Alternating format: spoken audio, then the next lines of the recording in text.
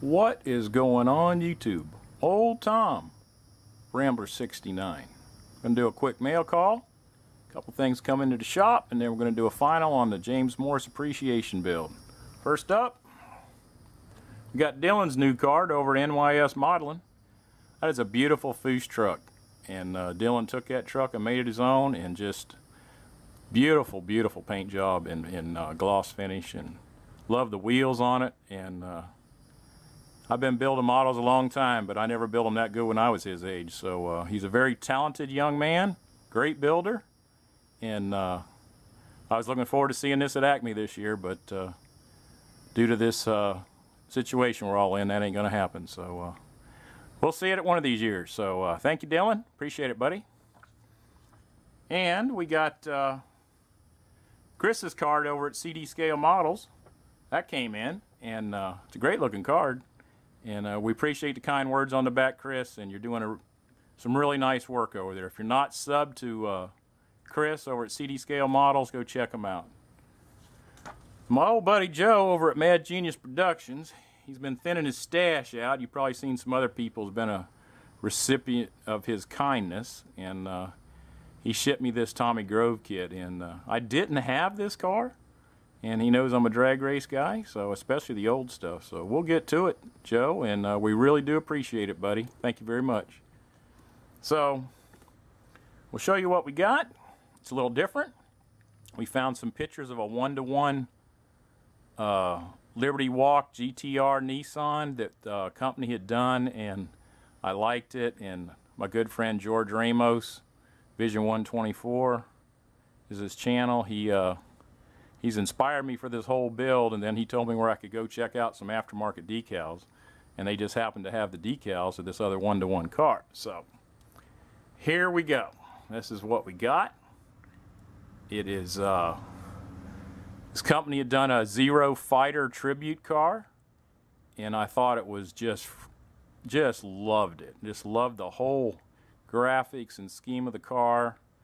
The flat paint, and then you got gloss black on the spoilers and wheels and mirrors, and it just really stood out to me. So we did it up, and I think it came out really nice. It paint laid down, it's Tamiya lacquer, laid down super flat, no orange peel at all. And with that being said,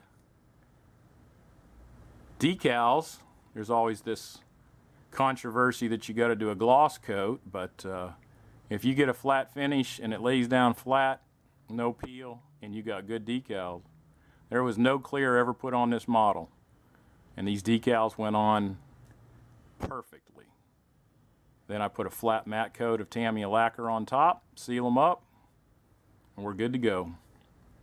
But it's just really happy the way it turned out with the matte paint and the gloss, and shot at the back. We'll do a slideshow of the build pics and all that at the end. So we got some good final pics in my photo booth. But this paint, normally you would have just did, you know, Japanese green, wouldn't have been no issue. But I found this here. It's made by a company called Mini GT, and when I found it and got it, I wanted to match the paint on it so they was close. And I'm close. I'm not perfect, but I'm close. And the Japanese green was too dark, and I played with colors and different primers, and I ended up shooting NATO green over a black primer, and that was the closest green match I could get, and it turned out pretty cool. I'm happy with it. So we got a little 1/64 die cast, and I think that's going to look pretty cool. But that's what we got, and we hope you like it, James, and hope you're getting better over there, and looking forward to some of your future videos. You're a pillar of this community.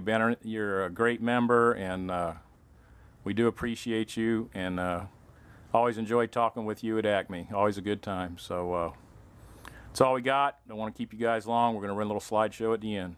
Everybody take care. Old Tom, Rambler 69. We're out of here, guys.